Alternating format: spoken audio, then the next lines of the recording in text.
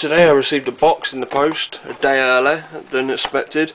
The box got hammered, as you can see, during shipping. I was going to do an unboxing, but when I seen the state of the box, I thought I would open it up just to make sure everything was okay. Obviously inside the box we have 6 GB of Corsair Dominator GT 2000 MHz CAS 7 78720 to be exact.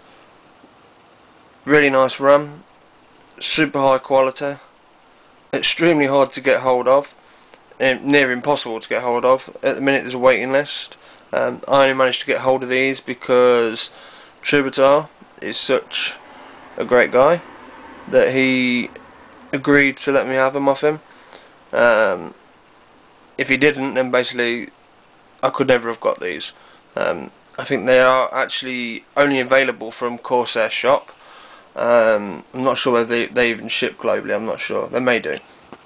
But whatever, they're not in stock. They came in stock a little while ago and they were gone within minutes. And as I said, there's currently a waiting list for them. I am having issues with my PC at the minute, especially with high speed RAM. Could be linked, according to people, to the DO stepping not liking high VTT, which is definitely needed to run this sort of memory. You need maybe 1.55, even 1.6 possibly. Currently I can't run over 1.45 with anything installed in the last memory slot. So I personally thought it was the memory slot, but it could be either. It could be the memory slot, it could be the it could be the RAM slot, either. Although I've also been told if it was the memory slot, then the PC just wouldn't boot. So I'm going to install these and see what I can do with them. And just like to thank Troubadour again for letting me have these. Oh, and before I forget, he sent me a t-shirt. Probably guess what sort of t-shirt it is. Coming from Troubadour. Cool Lance t-shirt. So that was a bonus. But yeah, I'm going to install these and see how we go, I suppose. Okay, I'm back in a little while.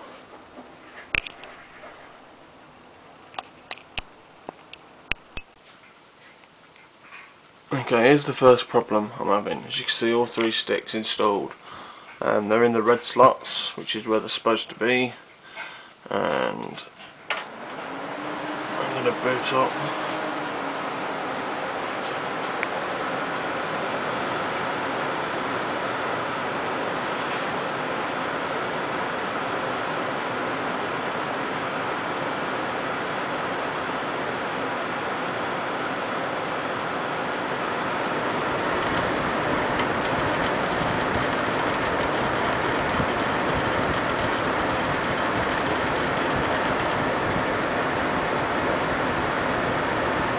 Now, I've been considering that I had a bad memory slot for a while, but people were saying, well, if it was bad, it wouldn't boot.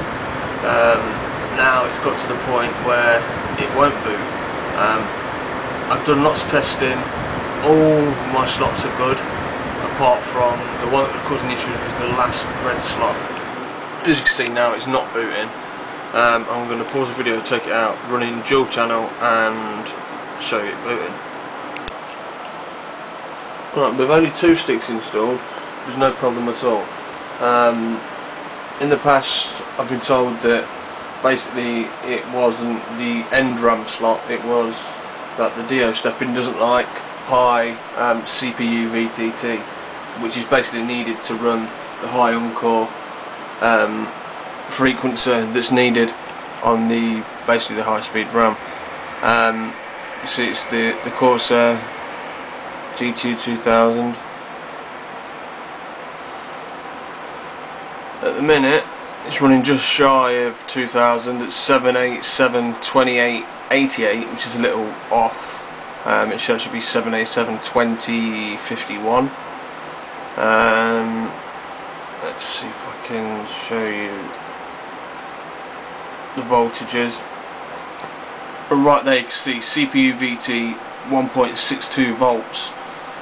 Before we were any memory in the end slot, I could only run 1.45. Anything above that it would crash, like instantly. If I set it at boot above 1.5 it just wouldn't boot. It seems today the end slot has finally given up, because now it just won't boot at all. And even at 1066, it doesn't matter what speed the RAM set it just won't boot. So it looks like I'm probably going to have to RMA the board. But yeah, I will, I suppose I'll keep you updated.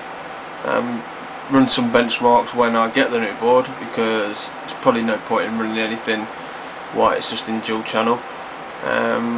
Okay, so that's it for now. Thanks.